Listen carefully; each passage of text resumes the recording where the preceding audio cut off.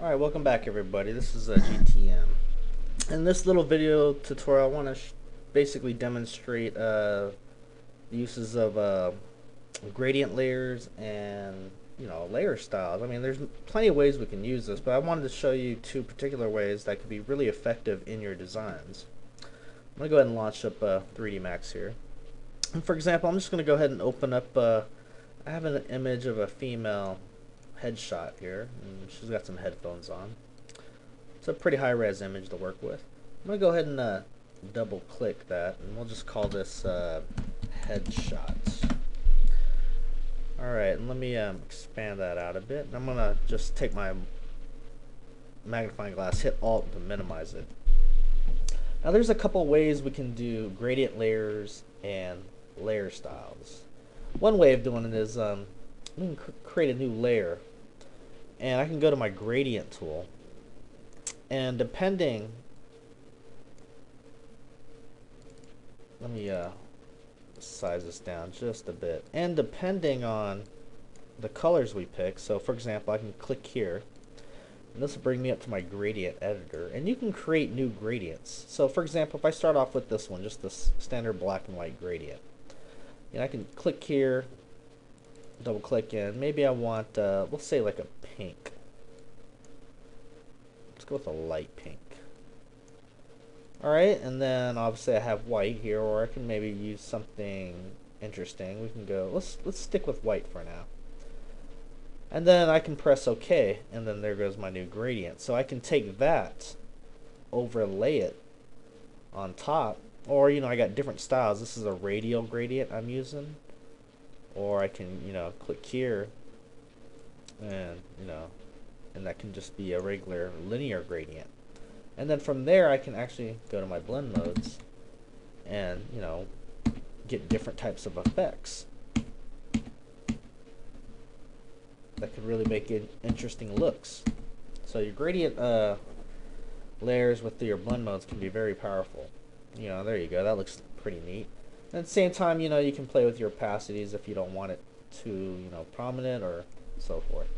Like I said, you can actually make interesting gradient patterns. For example, here's some presets. I'm going to use this one right here, and of course I can actually reposition these and even make the gradients bigger in certain areas by expanding them, or even adding. If you want to add gradients, you can just click. If you want to delete them, just click, drag them right off. Click, hold down, drag them off. And that's how you take care of that. So I'm going to press OK. And I'm going to actually click on a new gradient, except for I didn't want pink.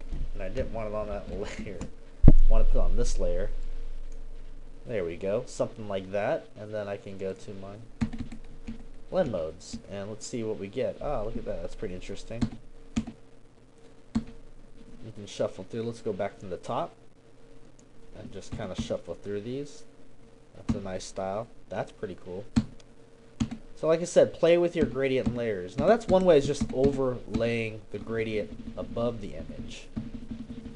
Now another way is, let me go ahead and delete that layer. And you actually double click inside to get to your layer styles, and then we can go to gradient overlay as well. And here it is. It creates a gradient overlay. And then of course we can click here and then find our colors.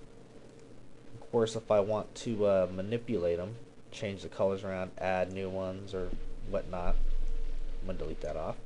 And once I press OK, now I have kind of control of how I want this to overlay, so I can change the angle around.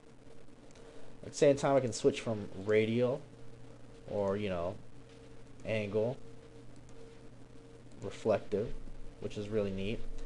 Of course, you got your opacities right here. But then you also have the blend modes. So you have a little more control this way. So I can actually take the same effect like I was doing it earlier, but within the image. So that's really neat. Now this effect, your layer styles can really enhance your designs. So for example, this is pretty good. I'm going to press OK. And there we go. We have that layer style. Of cool thing is, of course, I can come back, and if I need to use that layer style over and over on other images, you can just say I have the layer style gradient overlay. I'm going to save that, call it new style, and then I can name it, say, orange gradient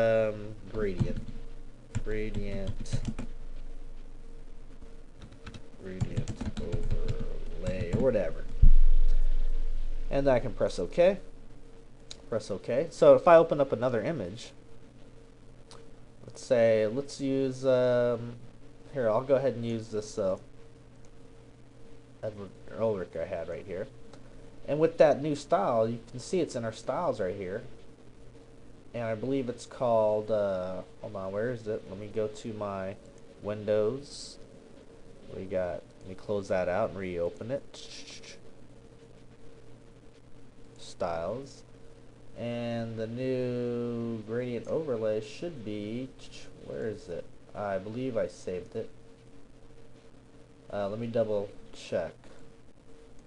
Oh, let me go here. I believe I saved it. Hold on. Let's click here. Let's save the new style. And let's call it include layer blending options. I forgot that. And let's just call it layer new style. I'm going to press OK. And I believe this is our new one right here. So I can open that up and just drag that right onto there. Oops, let me unlock that layer.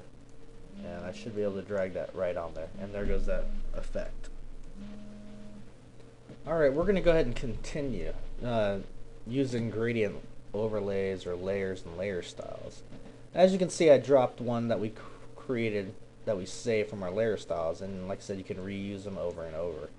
Be careful when you do, use these on certain images. Like for example, this Edward Elric wasn't the highest res image, so it can be quite destructive to it. So you might actually have to come back in here and maybe, at least with this image alone, and probably go to your gradient overlay, maybe bring the opacity down, or let alone just go on Edward's image alone and maybe just give me a slight filter. Let's go surface blur.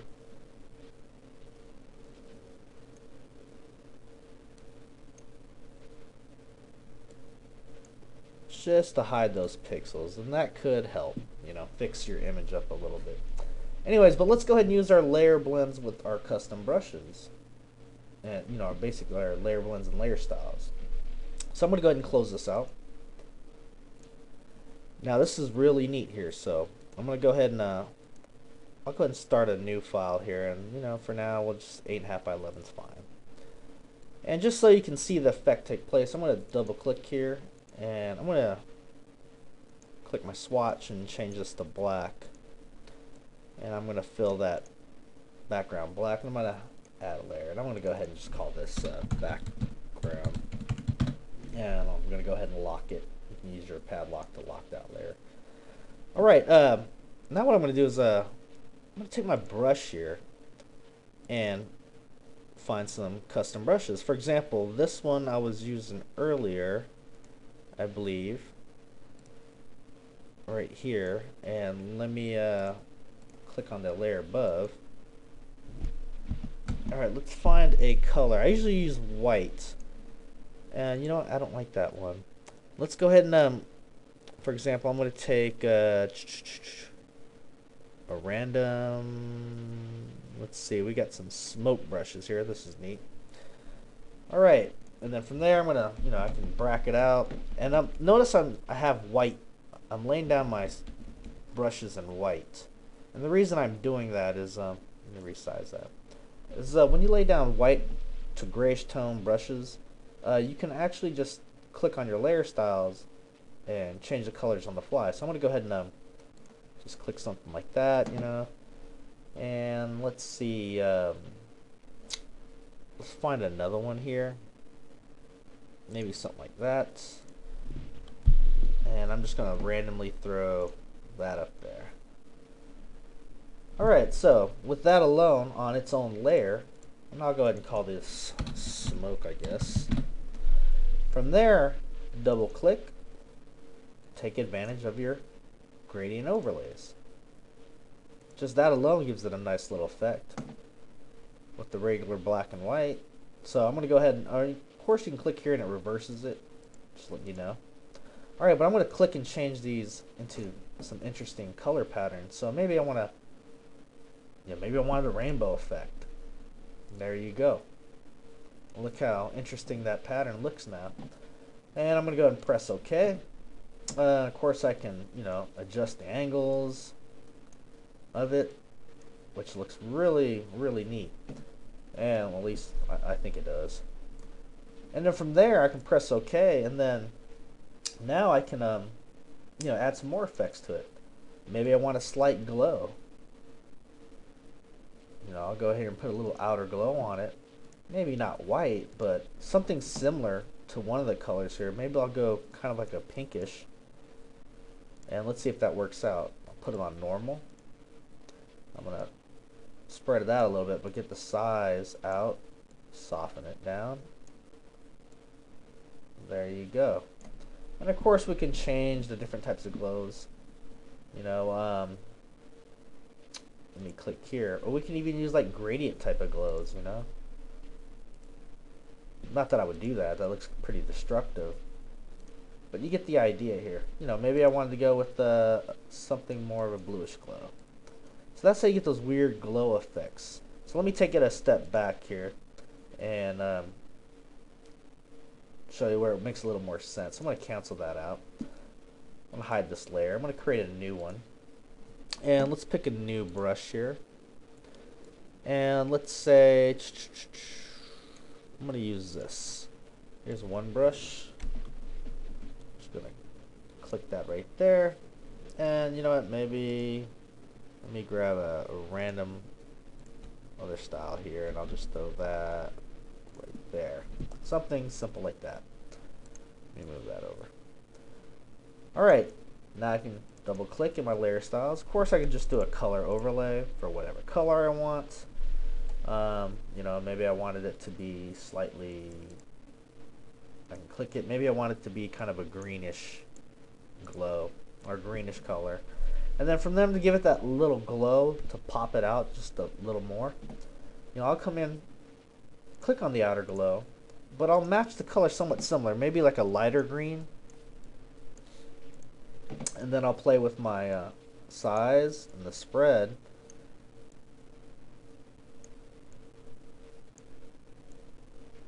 And then of course you could mess with the overlays. Let me make that size just a little bit bigger. Oops, let me go back to normal.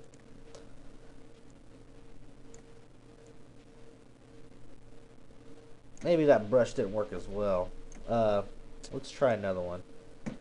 Let's hide him. And let's get something a little more where the brush is not too overpowering. Let's try this. Alright, so I'm going to click that. Whoops, there we go. And I'm going to double click this and let's give it a color overlay. Maybe something like red, or let's go with like a bluish like that.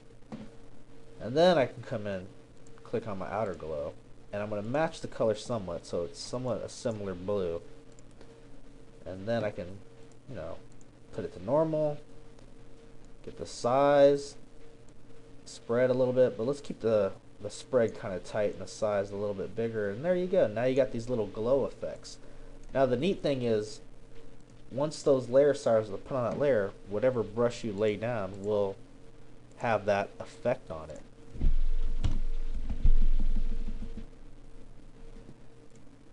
See, pretty neat. And let's try this one. Pretty cool. Let's try this. There you go. Now you got that weird glowing effect. Now I hope that helped. Like I said, use those to your advantage. Play with your layer styles. You can do some really cool effects with these. And if you like the effects, save the new style. And then, you know, name it whatever. I can call this baby blue glow or whatever. And like I said, you can use that on your text, your fonts. Here, watch, I'll lay down the font now. Put it on a new layer. I'm going to call this glow. Let me kern that out a bit. And I'll just drop that new glow right on there. There you go. That didn't work too well on that one, but you know, how about if I duplicated it? Alright, and then put the glow on the second one. And then reveal the first one. There we go. Alright. Hope this helps. Play around with those and you know, discover some new exciting tricks. Thanks for watching.